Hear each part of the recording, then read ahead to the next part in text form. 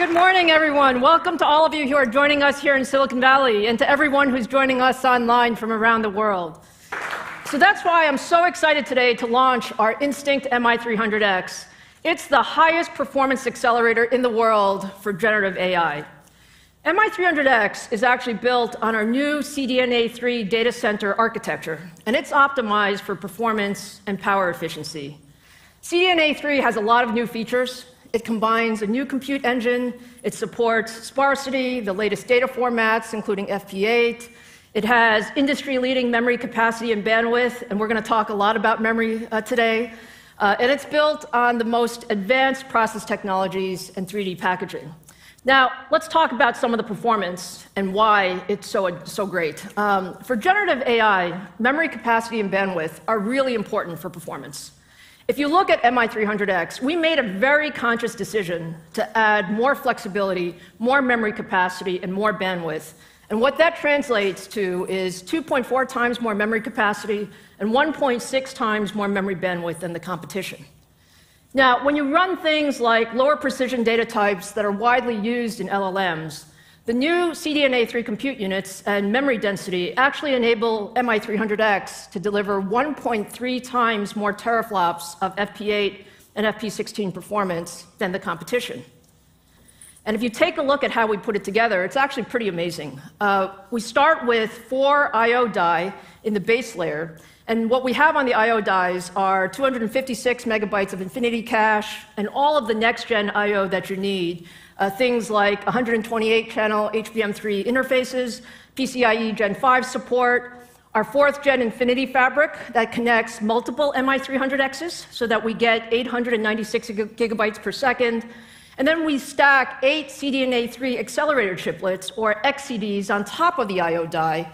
And that's where we deliver 1.3 petaflops of FP16 and 2.6 petaflops of FP8 performance.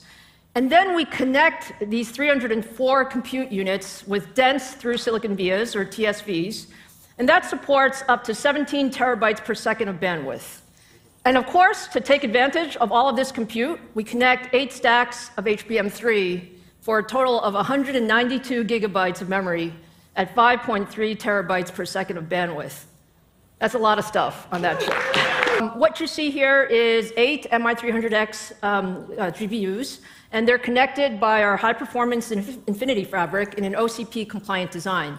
Now, what makes that special? So this board actually drops right into any OCP-compliant design, which is the majority of AI systems today. And we did this for a very deliberate reason. We want to make this as easy as possible for customers to adopt, so you can take out your other board and put in the MI300X Instinct platform. And if you take a look at the specifications, we actually support all of the same connectivity and networking capabilities of our competition. So PCI Gen 5, support for 400 gig Ethernet, that 896 gigabytes per second of total system bandwidth. But all of that is with 2.4 times more memory and 1.3 times more compute server than the competition. So that's really why we call it the most powerful Gen AI system in the world. We architected ROC'm to be modular and open source to enable very broad user accessibility and rapid contribution by the open source community and AI community. Open source and the ecosystem are really integral to our software strategy. And in fact, really, open is integral to our overall strategy. This contrasts with CUDA, which is proprietary and closed. Now, the open source community, everybody knows, moves at the speed of light in deploying and proliferating new algorithms, models, tools, and performance enhancements. And we are definitely seeing the benefits of that in the tremendous ecosystem momentum that we've established. So I'm really super excited that we'll be shipping ROC'm 6 later this month. I'm really proud of what the team has done with this really big release.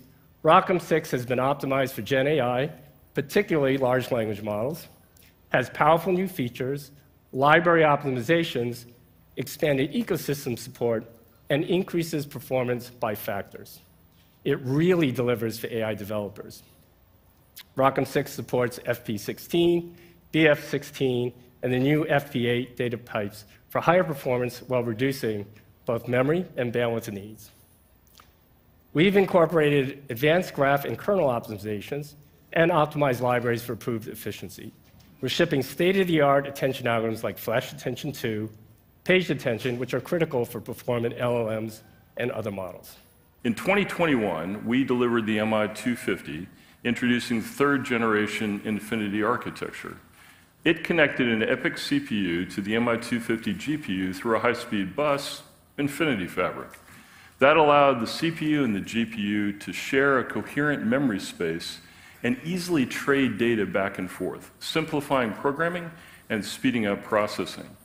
But today, we're taking that concept one step further, really to its logical conclusion, with the fourth-generation Infinity architecture bringing the CPU and the GPU together into one package, sharing a unified pool of memory.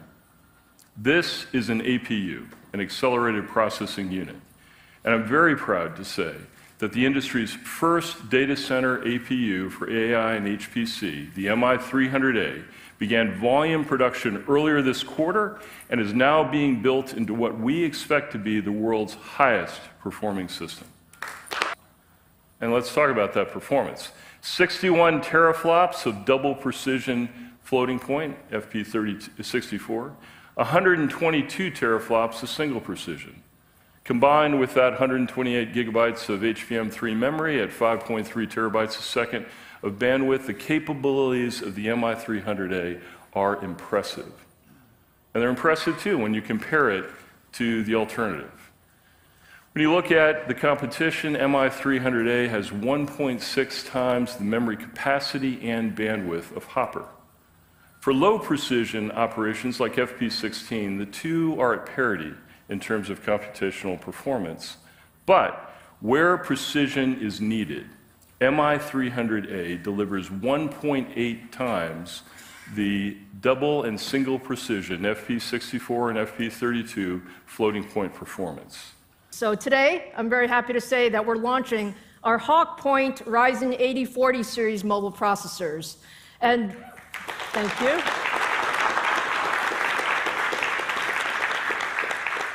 Hawk Point combines all of our industry-leading performance and battery life, and it increases AI TOPS by 60% compared to the previous generation. So if you just take a look at some of the performance metrics for the Ryzen 8040 series, if you look at the top of the stack, so Ryzen 9 8945, it's actually significantly faster than the competition in many areas, delivering more performance for multi-threaded applications, 1.8x higher frame rates for games, and 1.4x faster performance across content creation applications. A very, very special thank you to all of our partners who joined us today, and thank you all for joining us.